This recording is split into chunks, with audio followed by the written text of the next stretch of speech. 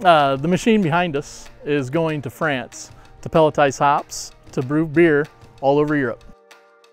I'm standing right here beside our Buskirk bale breaker. This will take a 200 to 300 pound hops bale, load it onto the conveyor. It's a variable frequency drive for the speed of however many bales you want to put in. Then it drops into our grinding. So that takes the grinding of the bale, takes it, makes it fluff. The bottom trough takes and fluffs that bale to the next process.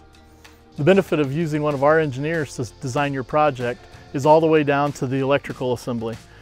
When we design it, it's ready and been run in our facility. It's pre-wired, ran, so when you get it, the ease of assembly is just lock and go. Each piece of equipment comes standard with an e-stop, so you know you're safe. There's a couple different ways you can set up a Buskirk pellet mill. This system is set up by air. One of the advantages of having an air is a smaller footprint and things like a rock trap. As the material's pulled through there, the rocks and debris are pulled out as it's sucked in and up over to the hammer mill.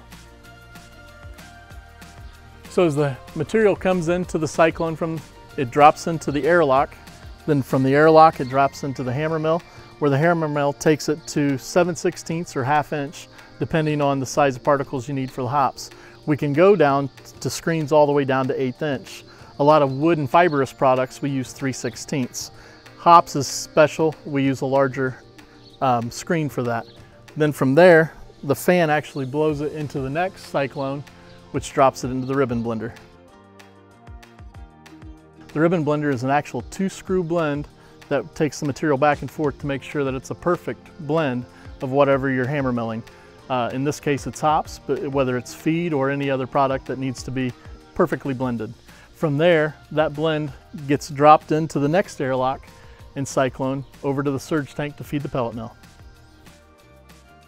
From the ribbon blender, we go into the next cyclone and airlock, which drops into our surge tank, which is a paddle mixing surge tank.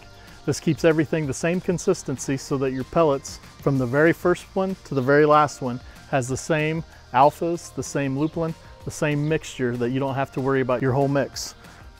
As that comes through, it's fed into by an auger into our PM1850, the heart and soul of our pelleting system. This pellet mill can be expanded to 2 to 3 pellet mills depending on the customer's needs. With hops, this will do 1,000 pounds an hour, and fertilizer will do up to 2,000 pounds an hour. Making your customer's needs, if it's 6,000 pounds an hour, we can provide that just with this same footprint.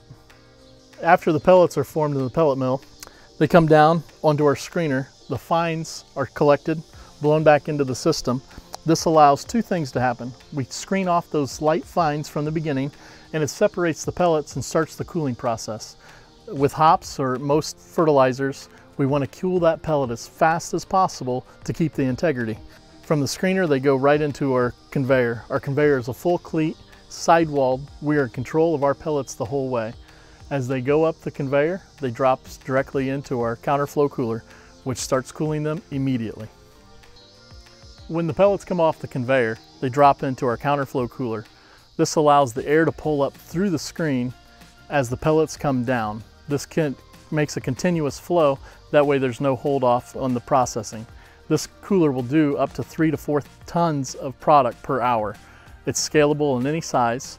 Once they come out of the cooler, we screen them one final time before bagging. They come off the screener into whatever belt or handling equipment that you need for your storage or bagging needs. So if you're in the market for a pellet mill or a complete system, please reach out and contact Buskirk Engineering. One of our engineers would be happy to design a system from the smallest to the largest. It's about you and what you need. That's what we're here for.